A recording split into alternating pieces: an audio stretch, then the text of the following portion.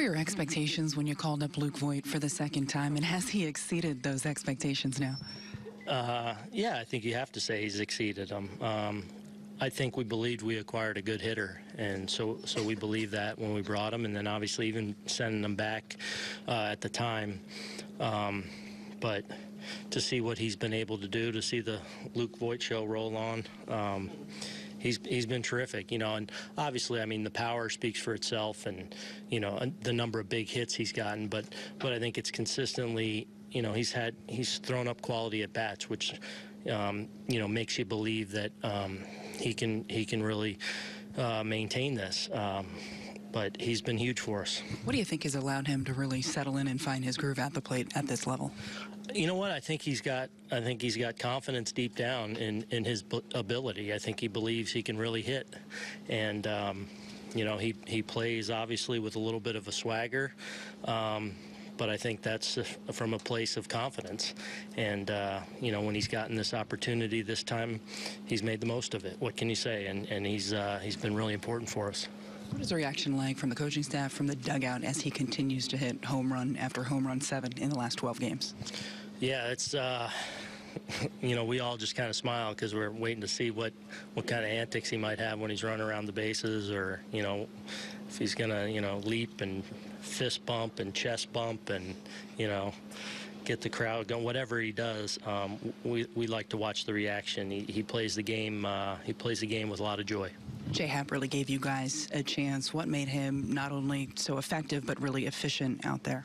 I mean, he pounded the zone, had great command. The mistake to Piscotty, it seemed like from the side was one of his few mistakes. He wanted to get that ball in, left it on the plate. That's what got him in trouble a little bit in his last start. Today, I thought he did a really good job with his fastball, of commanded it in. I thought he threw some good changeups that he got outs with, but just what we needed, really pitch efficient, and a big effort by him again. What did you see from him that you took him out of the game right there? Not much. We had the long inning, and so he had sat over there for a long time, and then I just thought he wasn't quite as sharp with Chapman there. I knew we were set up how we wanted to in the pen.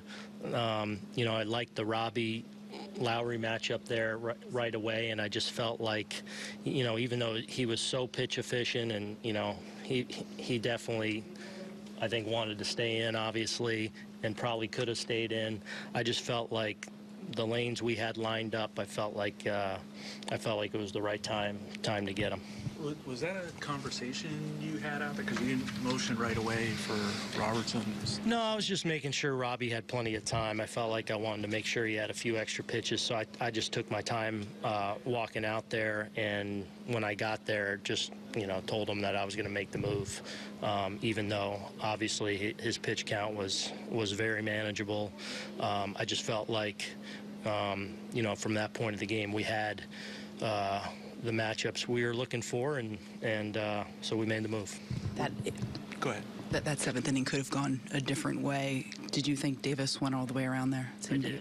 I haven't seen the replay, but yeah, my reaction was I thought that he did. What does it say about Robertson, even after that maybe call that he would have liked to have gotten really buckled down, was able to strike out too thereafter? Yeah, he was great. I mean, he mixed his fastball in, but obviously, when he needed the big pitch, he mixed in enough fastballs for strikes within the account, and then just, really had his breaking ball command going, and, went through the heart of their order in obviously a big situation.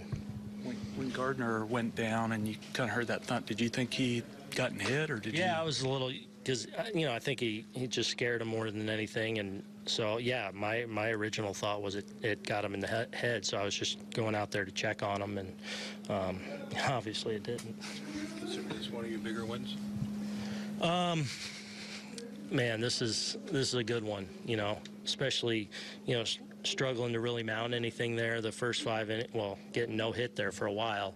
But I thought we did a lot of things really well tonight. Turned a couple of big double plays that weren't easy double plays to turn. Our bullpen really set up and did their job. Happ was terrific. We had a lot of big at-bats against some of their high leverage guys late in the game to continue to add on, and yeah, I thought we did a lot of things well, and obviously an important one to even this series on the start of a big trip. You mentioned early, like before the game, the bullpenning giving you guys trouble. So was there some frustration in there after that 7th inning where you push across the 1 run and, you know, and like you said, you've been no hit for a decent period of Yeah. time too. Yeah, I mean, a little. You obviously want to tack on there and add on, but you know that's one of their strengths too. And you got Familia out there that even when he loses his command a little bit, he's able to be a real problem, especially for right-handed hitters. And he made some big-time pitches, to get Andujar and Gary. So you know it's going to be hard, you know, when you're playing up against these good teams, and you got to take advantage of every little opportunity you get. I thought we were able to work some walks to set up and at least get us back into the game, and then to tack on late with some big runs was huge. You just tightened up the defense there, I believe, in the 8th inning, or was Andujar feeling any of the effects after fouling it off his foot? No, we just wanted to get Echeverria in there, and yeah, just setting up our defense late.